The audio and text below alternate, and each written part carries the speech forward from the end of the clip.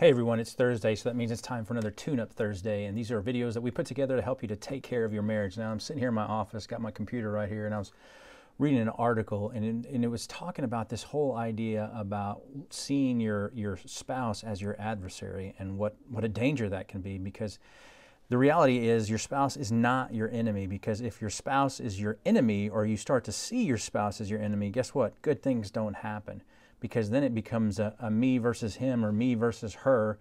And what you're trying to do is win as an individual. You're not trying to win for the marriage. And we have to make sure that we recognize who the real enemy is. The real enemy is selfishness, or the real enemy is where we let something or someone creep in and seek to tear us apart. And actually, if we would just be real honest, the real enemy to our marriage is the ultimate enemy. It's the devil. The devil wants to do, the Bible talks about this, to steal, to kill, and destroy. And it crawls around, seeking for someone to devour. It's the enemy is real, and it wants to attack our marriage. And the way that it attacks our marriage is it makes us turn against our spouse and to start to see our spouse as our enemy.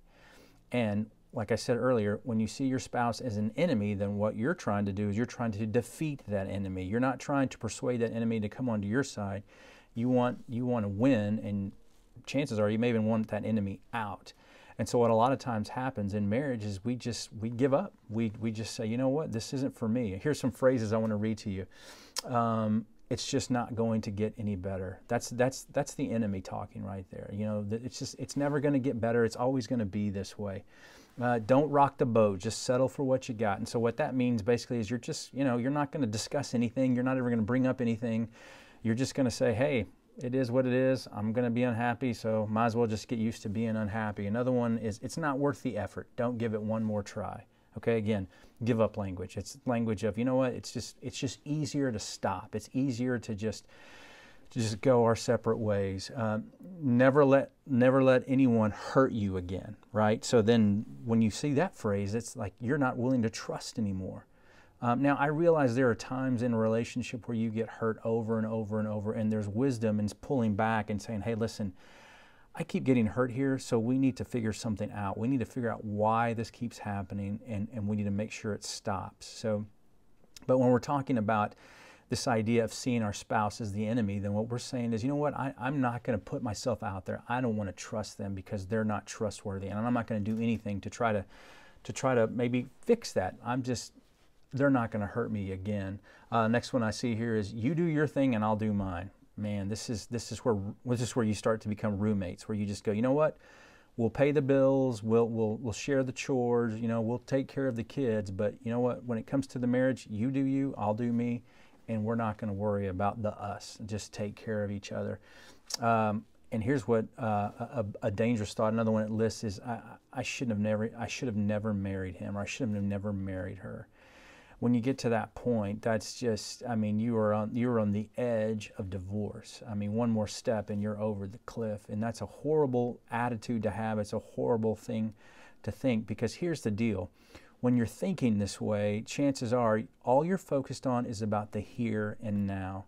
You've forgotten why you got married. You've forgotten why you started to love that person anyway. You've forgotten about the good times. The negativity or the hurt or the anger has overcrowded everything else. And so you need to take a step back. You need to get help. You need to widen your circle, as we've talked about, and let some other people who love you, who love your marriage, speak into that. And another dangerous one like that is, you know what, I'd be happier if I was with someone else, or someone else wouldn't do this to me. Or maybe you've already got a name in your head, like so-and-so. When I'm with so-and-so, they never treat me like this, or they're always listening, or they're always good to me, or they're always whatever. And so what we've done is we've just fantasized. It's not even reality, because guess what? Those people that you're talking to, sure, they might be nicer to you right now than your spouse is, but guess what they don't have to do with you? They don't have to live with you. They don't have to put up with the day-to-day stuff that you and your spouse go through. So sure, that's going to look like a better relationship. That's going to look like where he or she treats me better. It's because they don't spend all the time with you that your spouse normally does. And so you have to be careful that you don't make your spouse the enemy. You have to identify the enemy. It's not your spouse. It's a conflict. It's something that's happening that is seeking to kind of get in between you and your spouse and push you away. And ultimately, we know that comes from the enemy. When it comes from Satan, Satan wants to destroy marriages because he knows marriages are good for a family. Marriages are good in the church. Marriages can be a great witness to people. And so he's going to do everything he can to destroy those.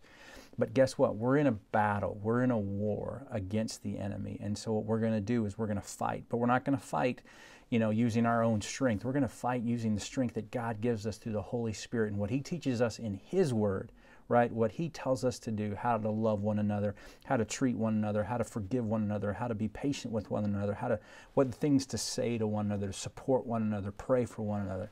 That's what we're going to focus on. So remember, your spouse is not the enemy. The enemy is the enemy. But your spouse is your partner. Your spouse is your teammate.